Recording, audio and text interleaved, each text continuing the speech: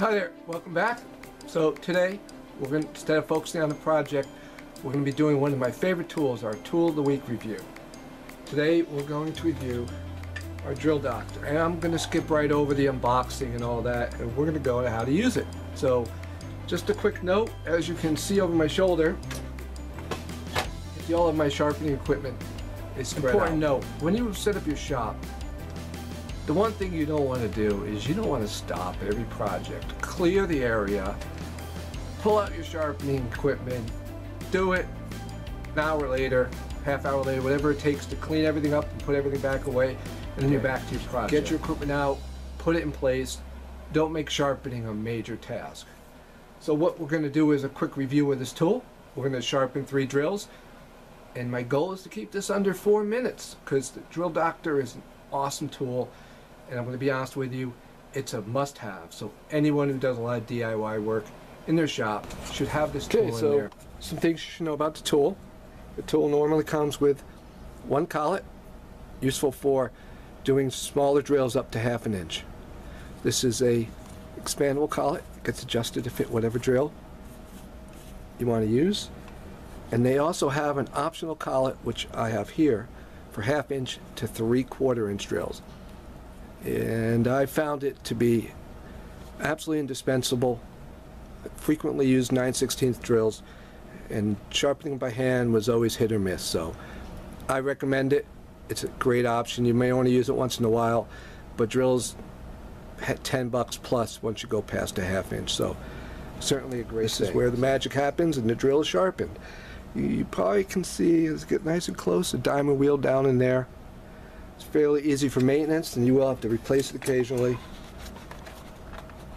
Take off the dust cover, and you can see that 1 screw, and you replace that easily. So now this has done at least 100 drills for me, and showing no signs of wear yet. All right, so now to sharpen. All right, so process is simple. Take the collet,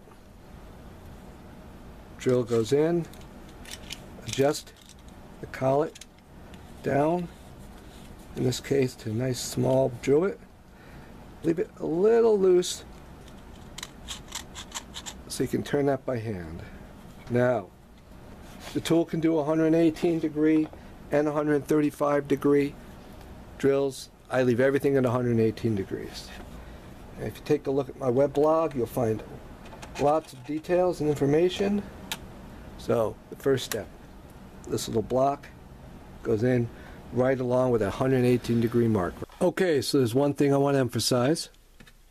As part of the operation of the machine, some things you need to make sure that when you place the drill bit and the collet into the machine, that this dog ear right here is at the 118 degrees, and that the drill,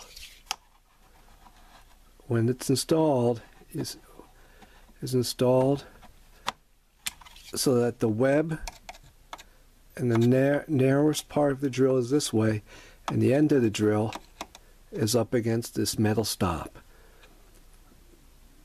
Those are the important elements. If you do those correctly, the drill will grind correctly. Again, one more time.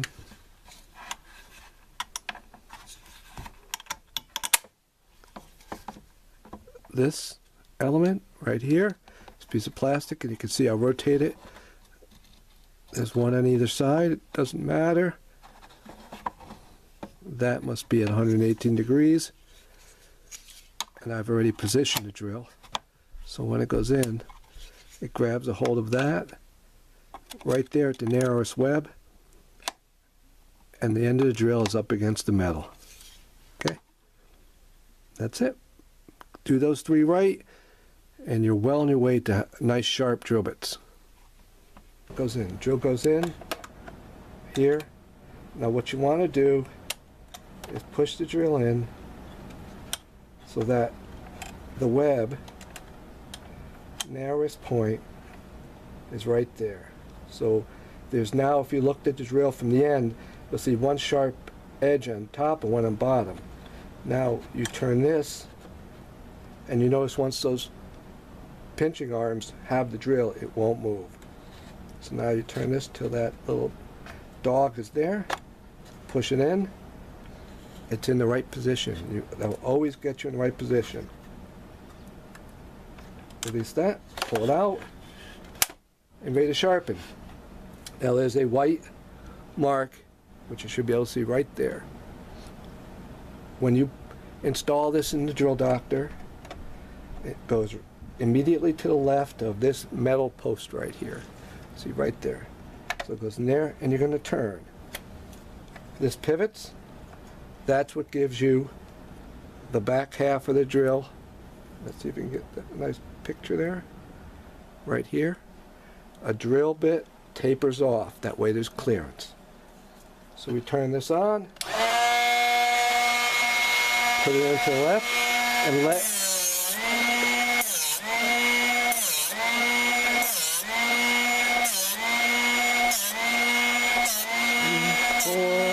four, and we're done.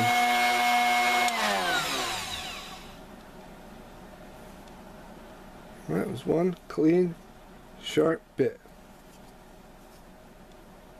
Let's get this right there so you can see that bit. Alright. Now we're going to adjust it, because we have 3 bits to do today. There's one.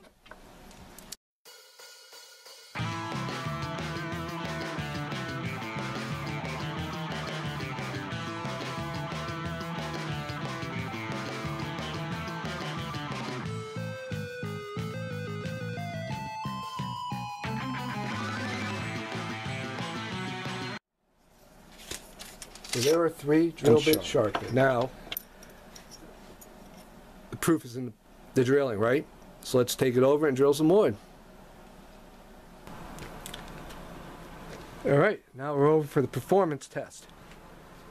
I've got a small drill bit in here. I put a piece of wangi into my vise here. And we're going to drill an end grain, because end grain is much harder to drill through. It's really tough. And by the way, if you ever want to make some beautiful cutting boards, make them with end grain, because it's much tougher. So, nice light pressure. Whoop. Yeah, it went right through. And that's it. Super sharp. Very little pressure.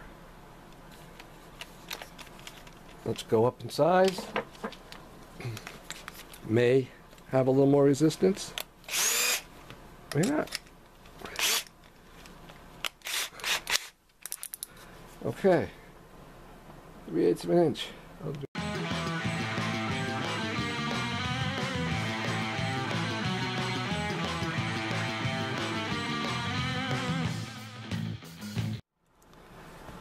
Okay, one more thing I'll show you. Back side of the wood. Sure sign of a good sharp drill is how it tears out or not on the back side of wood. So you can see a super hard wangi that I did end grain, no tear out. Nice clean hole. Super sharp. So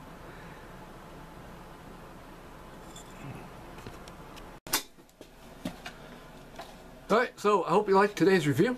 Today we did, like I said, one of my favorite tools, the Drill Doctor. It is the 500X. Absolutely a must-have for DIY people who end up going through drill bits like I do. Like and subscribe. Thanks for watching today, and have a great day. And as always, comments and questions are welcome. See you later.